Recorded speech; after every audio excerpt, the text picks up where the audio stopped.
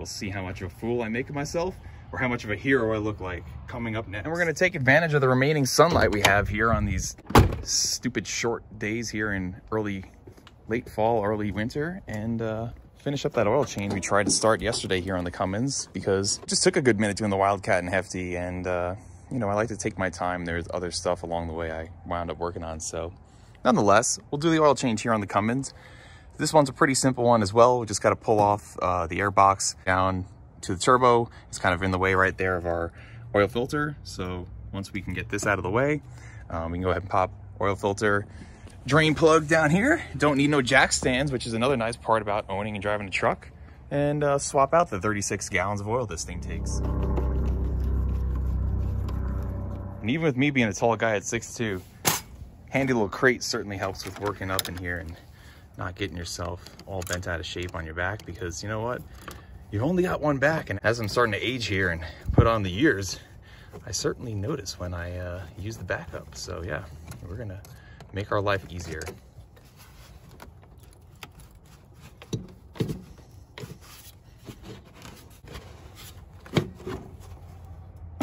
Cool. And also, while I've got this apart too, I'll go ahead and pop this cover off and clean out my air cleaner just to be a part of my good maintenance going on here. You can see our factory whole set turbo still looking pretty decent in there. Thing still spools up nicely and scoots on down the road. So here's our oil filter. You can see my notes from last year. Where are we at here? 186,000 miles on the 7th of November, 21. Today's the 19th of November, 2022. So I'm actually good on this one. I'm only a year on this one, and that's what I like to see. 184,000 miles. Right now, I think we're at 194, so that's not too bad for a whole year. Let's see.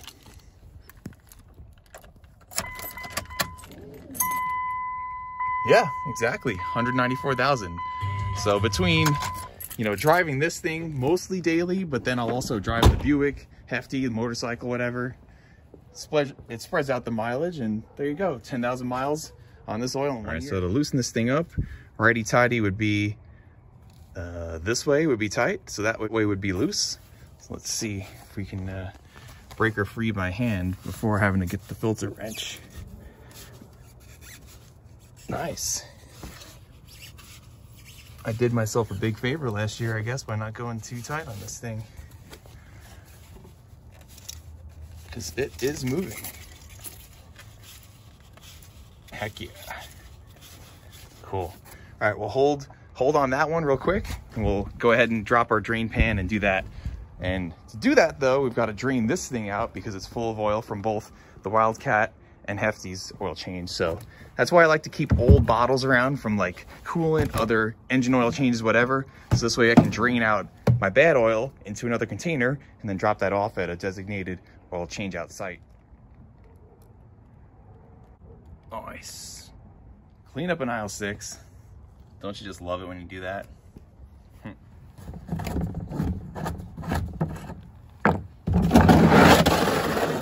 Can we just take a second to appreciate how clean this truck is? I mean, truck is from 1999 and looks so good still. I mean, doesn't even really leak all that much. It's a Dodge.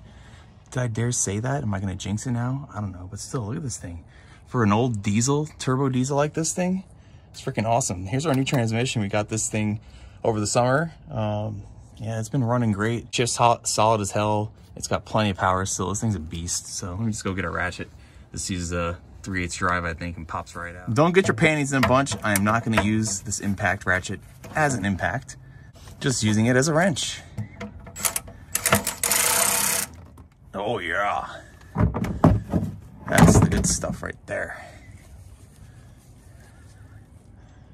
So here it is after 1 year, 10,000 miles.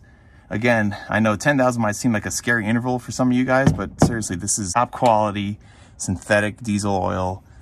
Schaefer's is some really good stuff, and it's meant to go 10 to 15,000 miles from what I've read. Obviously, a lot of people like to change it a lot sooner, but still, I'm not afraid to go 10,000 miles with it. You can see that oil still really looks consistent. It's obviously dark because diesel oil just gets dark like that, even if you drive it after a day from changing the oil. But we'll let this drain out, and then we'll get over to our oil filter. What's up, Wildcat? Looking good over there. All right, about 5 minutes later, it's drained down to this point. And yeah, I know I could have taken the plug out further, but I'm very particular. And honestly, I don't like getting my whole body drenched in oil if I don't have to. The extra couple minutes sitting down here to not get myself completely drenched if I don't need to, and just let it get to this point. And then I can pull the full drain plug out, clean this up real quick, and then pop it back in.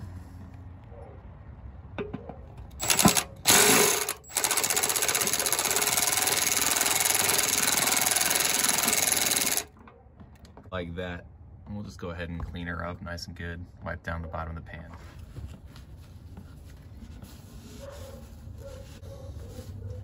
Drain plug cleaned up, and we'll get this thing reinstalled.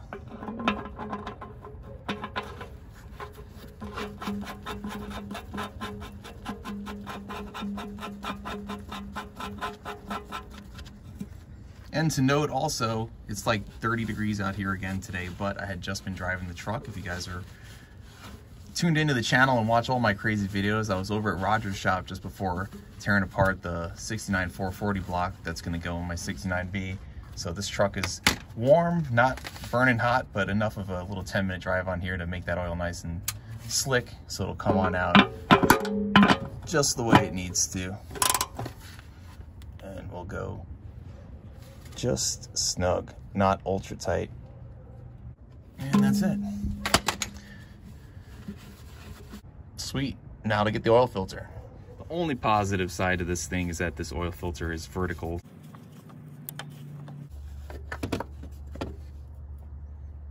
Nice. Okay. Well, I guess the benefit of having it drain out like that actually is it's not pouring out anywhere. Well, what do you know? I forgot that's actually one of the cleaner oil filter change outs there is. So there she is, Baldwin filter coming out, and we'll go grab our new one. Let's take a look at the oil coming out of the filter, see what it looks like. Nice, nice and clean. Not seeing any metallic streaking like we saw on Hefty's engine. So our 194,000 mile 24 valve turbo diesel is still doing hella good. Heck yeah. All right, here's our new oil filter. This is a Cummins brand. There's your model number. Cool, gotta like that. Okay, and we've noticed that our gasket came off with the old oil filter, because you always wanna make sure, there's a small chance, but sometimes the O-ring gaskets here on these oil filters stick up on the housing for the oil pump. And then you go and put a new one on, and then you've got two gaskets mating up, and then they don't do the job of sealing, and you get a huge oil leak in your driveway. Ask me how I know. So there we go. Made the oil filters kiss. Spread a little love on this one, so this way when it goes to come off next year, it'll come off just as easy as that one did for us this time. So let's go ahead and get my Sharpie. I'm gonna write our date and mileage on here, so this way we remember next time we take it off how far we went.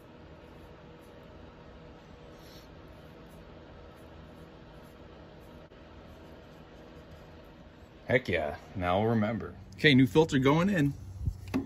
It's almost so nice I don't even want to put it on the truck. I think it's a piece of wall art with that Mopar M on there. I had to guide it with my other hand real quick, but she is spinning on. You do not want to cross thread that, obviously. Will it stop on the Mopar M? That is the question. Oh yeah, perfect, like it was meant to be. Heck yeah. Ugh, nice. Nice and tight. All right, let's go ahead and pull our dipstick out and go fill our oil up. Such a long dipstick on these things. The length of that thing, about 3 or 4 feet long. Okay, I always like to wipe off the dipstick first before I even start doing anything. And this way I'll just kind of leave her on standby over here. Don't want to put it in anything dirty, just kind of leave it hanging out. So this way right now we know this engine is obviously fully empty. We'll begin to fill her up, and yes, because of the amount of space and the flat top of this valve cover, I am going to attempt the precision pour, and we'll see how much of a fool I make of myself or how much of a hero I look like coming up next.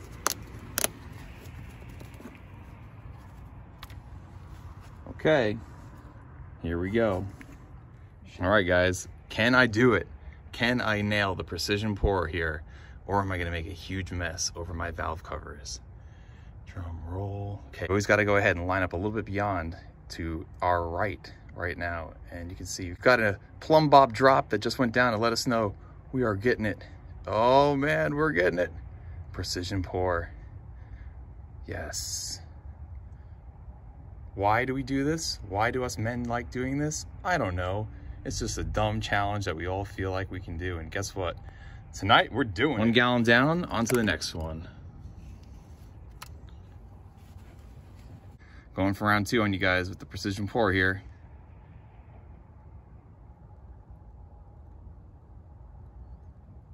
Yes. Yes. Oh man.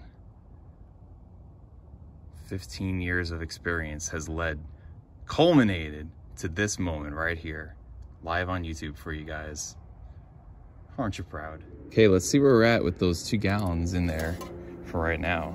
Oh, don't want to bend that. Okay, it looks like we are just under safe, so we're gonna need just a little bit more. Luckily, I've got some extra in the garage. I actually got so excited by the Mopar M before that I forgot to pre-fill the oil filter, but it's really not a big deal. Truck will be fine. Let's go ahead and bump it real quick, get it to fill that thing up, and we'll get a final reading here and top her off.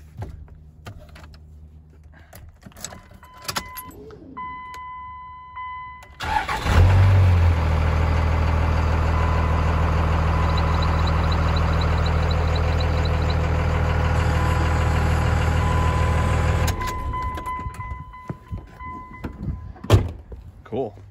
Okay, let's check our reading on the dipstick. We're probably gonna need another 2 or 3 quarts to get her up there.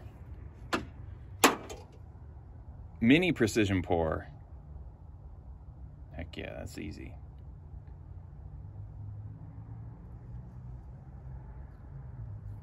The trick to stop the oil from glugging on you, it even says it right here on the bottle, is to actually rotate her over like this and get the top side of that neck.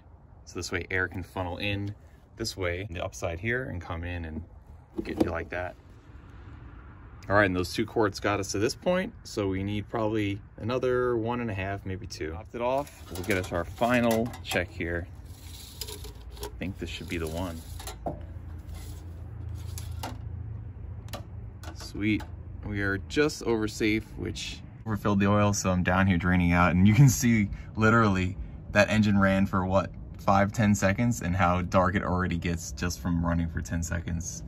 That's just the way diesel does itself. It's just funky like that.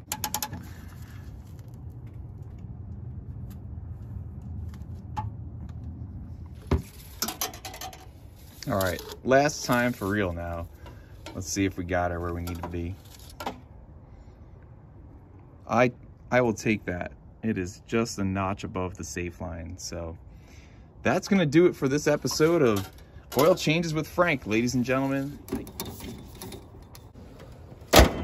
Thanks for watching along with the videos. Appreciate all the support on the channel as always. And make sure if you're new, go ahead and subscribe to what we do here on Finelli Restorations, and enjoy everything we've got coming along here, coming up next.